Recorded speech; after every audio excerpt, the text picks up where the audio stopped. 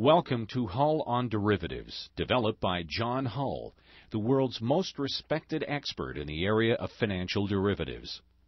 Since the early 1980s, the over-the-counter swap market has seen huge growth. In this module, simply entitled Swaps, we explain how interest rate and currency swaps work and how they are used. We also discuss some of the other swap products that have been developed by financial engineers and examine how financial institutions create a market in swaps. As with all modules that form the Hull on Derivatives series, you will find a variety of interactive features throughout the module. These features are launched from screen text hyperlinks or via hotkeys like those now appearing along the bottom of this screen. These keys offer interesting facts about financial markets, opportunities for you to test your understanding of the course materials, links to Excel applications, and references to John Hull's best-selling book entitled Options, Futures, and Other Derivatives, published by Prentice Hall. At the conclusion of the module, you are invited to complete a competency exam. The exam consists of a series of questions very similar to those found within the quick quiz hyperlinks found throughout the module. We hope you enjoy swaps and other modules of the Hull on Derivatives series.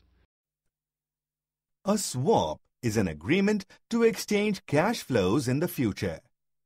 It can be regarded as a natural extension of the ideas underlying a forward contract.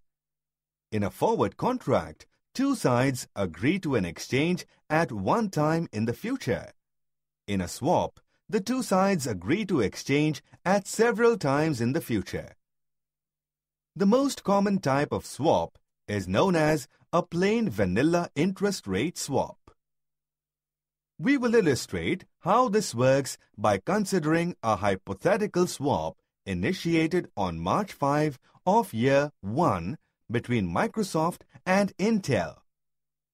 Microsoft agrees to pay Intel interest semi-annually at a rate of 5% per annum on $100 million, and in return, Intel agrees to pay Microsoft interest at the 6-month LIBOR rate of interest. The swap lasts for 3 years.